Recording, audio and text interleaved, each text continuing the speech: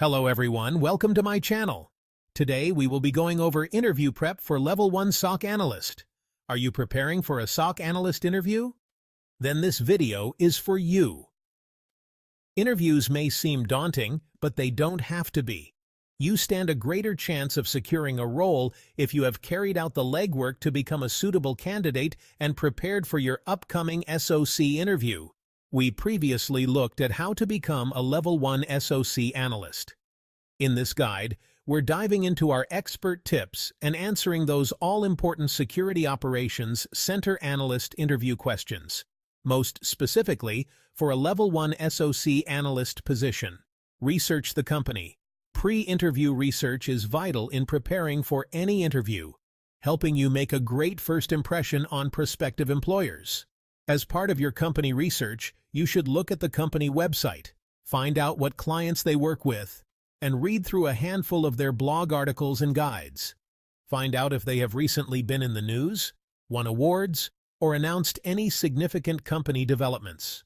Meanwhile, a great way to better understand the company is by checking out review websites, including Trustpilot, FIFO, and Reviews.io, as well as any of the company's social media accounts. Some of the frequently asked Tier 1 SOC Analyst interview questions include: how would you explain risk, vulnerability, and threat?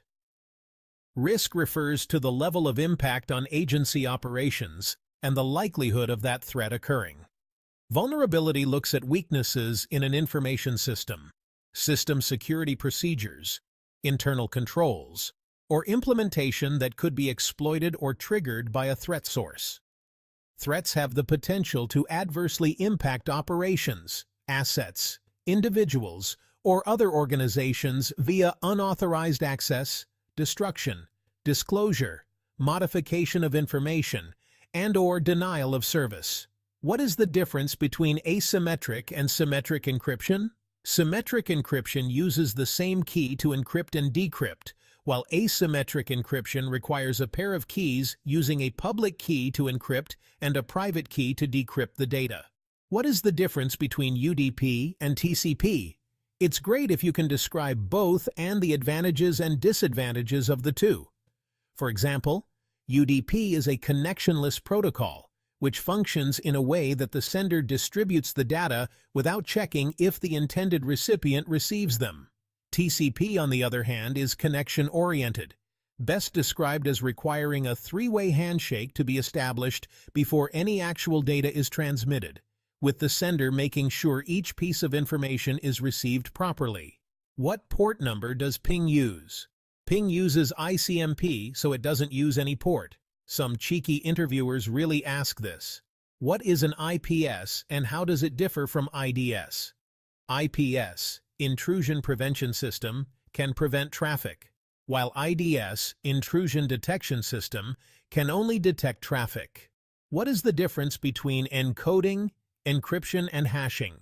Encoding ensures that different systems or programs can correctly interpret data in its proper format, but it does not provide any security or protection for the data.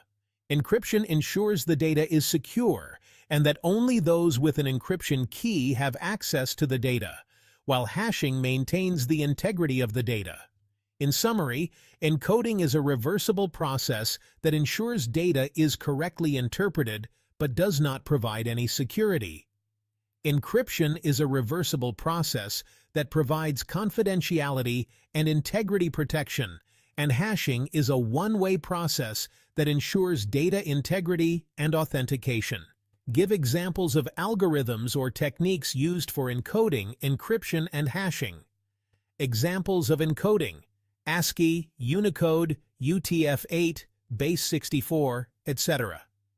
Examples of encryption: AES, DES, RSA, Blowfish, etc. Examples of hashing: bcrypt, MD5, SJ1, SJ256, etc. When is Base64 used in the context of encryption? When the key supplied for encryption is binary data. As Base64 is a binary-to-text encoding scheme, it can be used to allow binary data to be supplied as the encryption key. An example of this can be seen when AES is used to encrypt an entire archive, and the supplied key is the base 64 string generated from an entire document file. What is the difference between VA and PT? A vulnerability assessment, VA, identifies the security status of an infrastructure, while a penetration test, PT, is a simulated cyber attack to assess the implemented security measures. What is the CIA triad? The CIA triad model forms the basis of security operations with three core principles: confidentiality, integrity, and availability.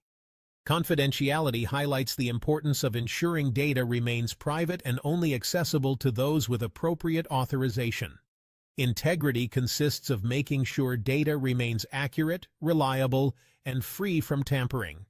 Availability means that systems, networks, and applications must be functioning and fully available when needed.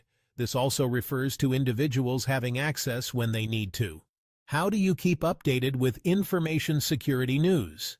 Ongoing training is a fantastic way to keep updated with the latest in the industry while attending conferences, podcasts, webinars, and industry events is also awesome.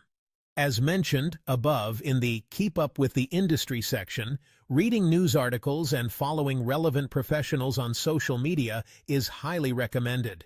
Some relevant influencers and content creators to follow include Katie Paxton Fear, Nicole Ines, Simply Cyber, Florian Roth, Chris Greer, Alyssa Miller, Tracy Z. Malif, Leslie Carhart, and Marcus J. Carey. How would you test malicious software? And what would your next action plan be? Malicious software must be handled with care. Therefore, it should only be analyzed in an isolated virtual machine, kept in a password-protected zip folder, and only extracted when in analysis. How would you go about investigating an alert from start to finish? This kind of question gauges the mindset of a candidate. The weight of the question depends on how specialized the position is, as higher-level members of the team require deeper levels of insight in terms of how they understand the process and the decision-making involved within that process. Generally, you would want to check the alert itself. What triggered this finding? Is the analytic working properly, or is it one of those alerts that need tuning as it's more noisy than actionable? What kind of analytic triggered? Is it a direct analytic that immediately shows suspicious behavior, or is it one of those analytics that trigger just to inform you about a watch list, correlation induced? After that, you would want to check the actual finding.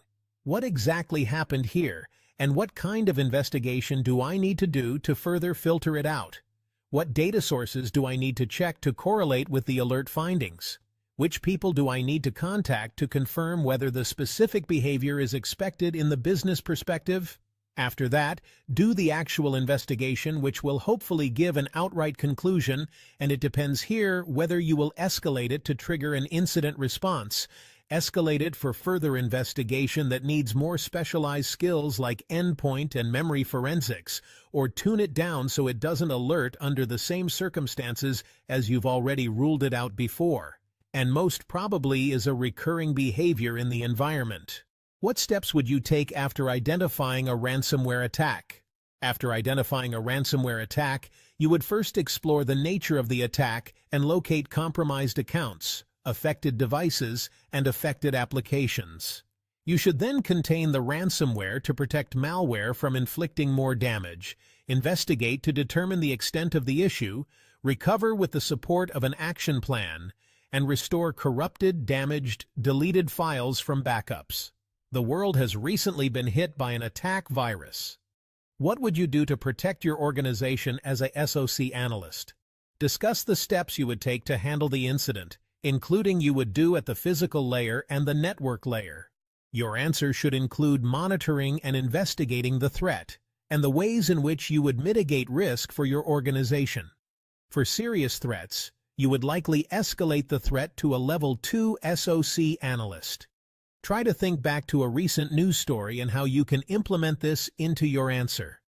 And that's a wrap for this video. Thank you for watching. Please don't forget to like, share, and subscribe for upcoming contents.